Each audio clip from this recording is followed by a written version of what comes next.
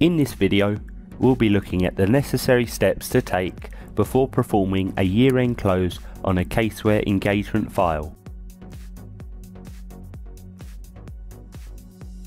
Prior to performing the year-end close, you should ensure that all CaseView documents from the file are closed. We would then recommend running a trial balance diagnostics on the file by selecting Tools from the Caseware toolbar and then selecting Diagnostic. Next, you will need to take a backup of your file. To do this, select File on the toolbar and then select Backup.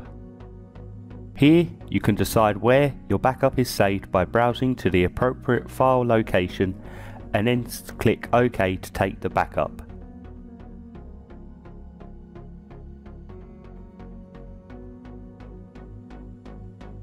It is then important to ensure that no other users are working on the file.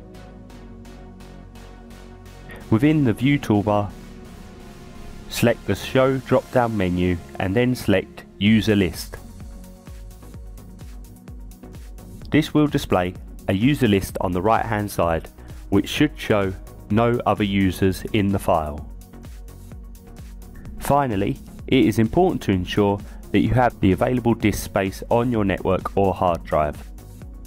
The available space should be a minimum twice the size of the current file. This is because the year-end process creates and deletes temporary files. You can then run the year-end close process using the year-end close button on the engagement toolbar.